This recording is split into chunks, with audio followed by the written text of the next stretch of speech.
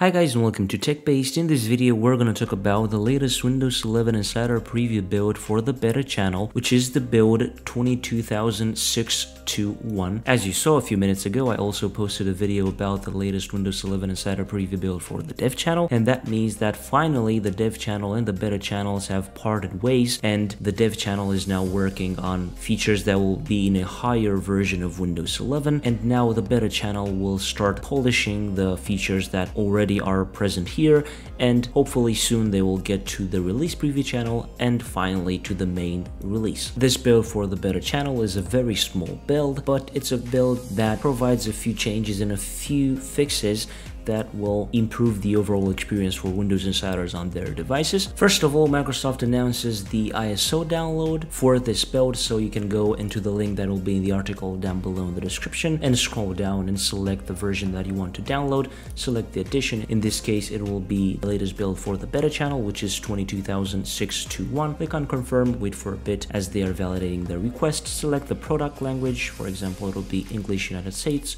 Confirm, and then you will be provided with the download link for the ISO that you can use to download and install your Windows 11 version on any device that you want. As you can see, they provide the 64-bit version. Also, the build watermark at the lower right hand corner of the desktop is not present in this build for the beta channel, and I think Microsoft will not bring it back for the beta channel, maybe, or maybe they will, but in the final release of Windows 11, that watermark will be gone. So now let's talk about a few fixes in this build. Microsoft updated the underlying speech platform to improve voice activity detection for voice access, live captions, and voice typing, as well as address some issues with how punctuation is recognized. Regarding the File Explorer, Microsoft fixed an issue leading to insiders seeing error 0x873E6 when copying files from Google Drive, and also they fixed an issue where if you had ever opened the context menu, doing Ctrl-Alt+Delete and cancelling would lead to Explorer.exe crashing. And they also fixed an issue related to the taskbar. Basically, they fixed an issue that was related to loading the system tray icons in settings, personalization, and taskbar, which could cause settings to crash when opening that page recently. This issue may have also led to some Explorer.exe crashes for impacted insiders. And regarding Windows security, Microsoft fixed an issue which could result in Smart App Control unexpectedly blocking correctly signed applications. This is basically everything that you can find in this new build for the beta channel. Of course, the biggest highlight is that the dev channel and the beta channel are parting ways finally, and this is good news because we are closing into the release of the Windows 11 22H2 version. You can also check out the article down below for more info regarding known issues, and also the link to the official Microsoft blog for this build if you are interested in that. But if you enjoyed this video, please don't forget to leave a like down below and also subscribe to the TechBased channel with the notification bell activated so that you won't miss any future uploads like this one. I was Emmanuel from TechBased. Until next time, have a nice day.